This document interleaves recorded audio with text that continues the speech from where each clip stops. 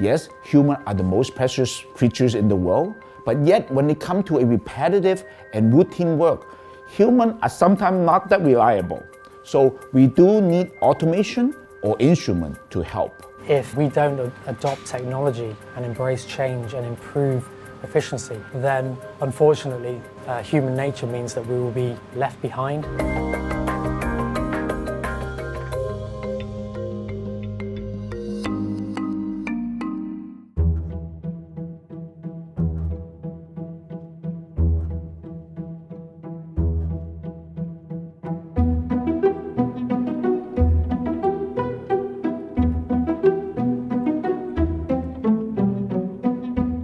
So I always curious how Chinese medicine work. As trained as a biochemist, so I thought that I can further to understand TCM.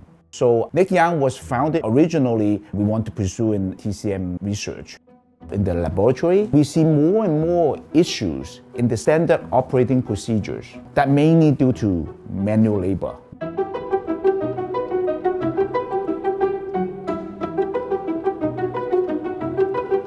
So we thought that, okay, in order to make these data more reliable, we need to use scientific instruments in order to prove the efficacy or the effect of TCM on human body. So then we continue with more on the automation side to try to solve that problem.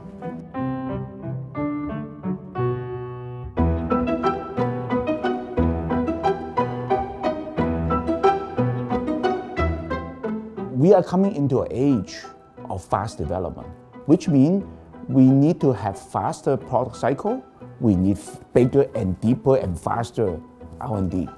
So without the qualified automation or laboratory procedure, you can never achieve that.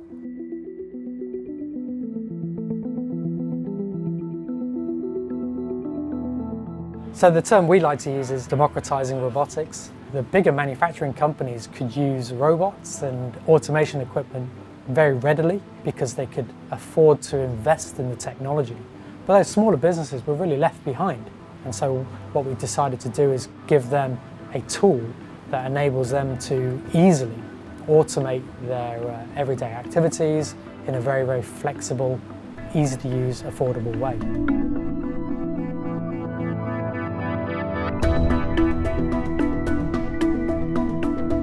What we created as our launch product is our modular arm. What our robot is it has 6 joints, so it has 6 degrees of freedom is what we call it. It is highly flexible and it can move to any point in space from any position. And what's different about our arm is the modularity enables our arm to be longer or shorter depending on the application.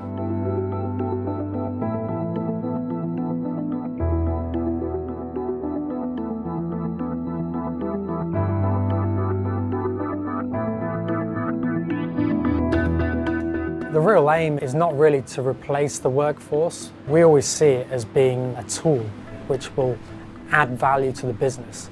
So we find that it's a good thing generally for society to embrace this level of technology.